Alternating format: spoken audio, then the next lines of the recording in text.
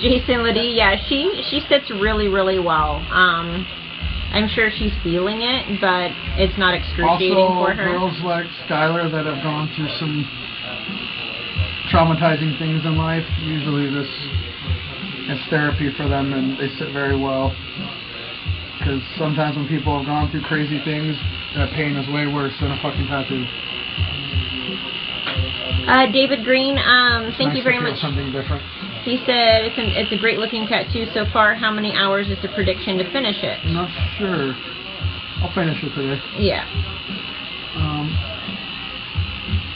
Oh, I like your idea. He said he's getting a tattoo also, basically getting a totem on his arm with his kids' favorite animals and the typical scenery around them. That's good. Yeah, I like it. Something different. That way you know which one stands for each of your children without having to put their names or their faces or whatever. It's a very cool idea. A lot of people do birth flowers, but I like your idea. That's pretty cool. Ashley Jones, I can imagine the Achilles probably did hurt. Skylar, what would you say you're at, like on a scale of 1 to 10, pain-wise? Maybe like a 6. Maybe a 6, guys. So it's more of a discomfort than a pain right now.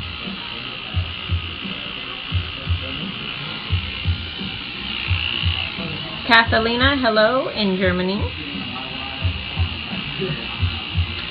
Camellia Tony, we are in Las Vegas, Nevada, sweetheart, on the east side of Las Vegas. Jeremy Oakman, the beard went in the trash.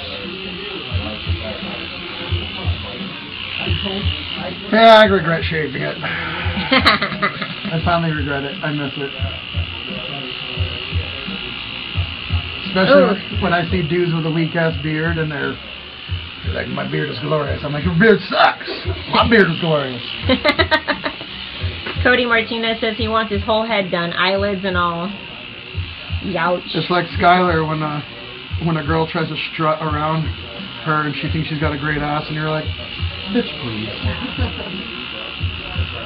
Sebastian Melrose, no, he didn't black out when he got his temple tattooed. Why would I black out? No, and it's actually a cover-up. He's had it done a couple of times, so... Why would I black out? I don't know. The wiping hurt worse than the tattoo. Angela Whitby said, why do you put Vaseline on before tattooing? It helps me glide across the skin smoothly.